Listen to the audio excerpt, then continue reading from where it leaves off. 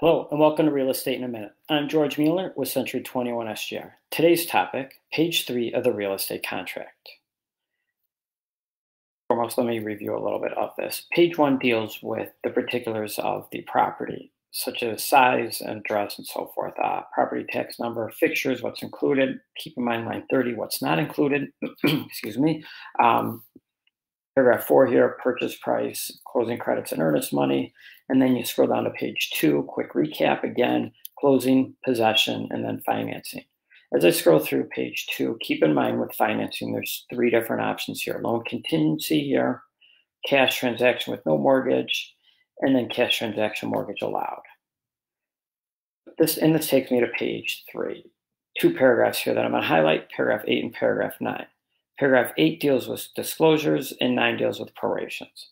In regards to paragraph 8 and the disclosures, all of these I've gone in depth more in previous vlogs. Feel free to look at those and or ask me questions if you do have questions with these. Bottom line, they ask you to check 5 boxes. First is the Illinois Residential Real Property Disclosure Form. You're going to sign this. This is a separate form that you're going to sign as well and goes over issues that the property may have. Lines 112, 113 deal with lead-based paint. Line 12 is the pamphlet. Read this over, educate yourself. 113 deals with the disclosure form. This is something that you as the buyer and the seller need to initial and sign. And that goes with 14 and 15 next, deals with radon testing.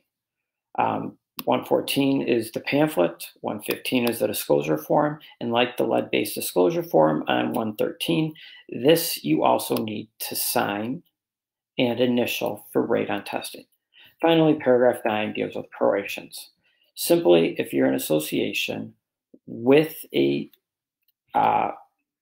assessment, monthly or yearly, you would fill this out. And also here, closing based on what percentage of property taxes. Put in typically around 105% for this. And that's Real Estate in a Minute. If you have any questions with this or anything else, please feel free to reach out.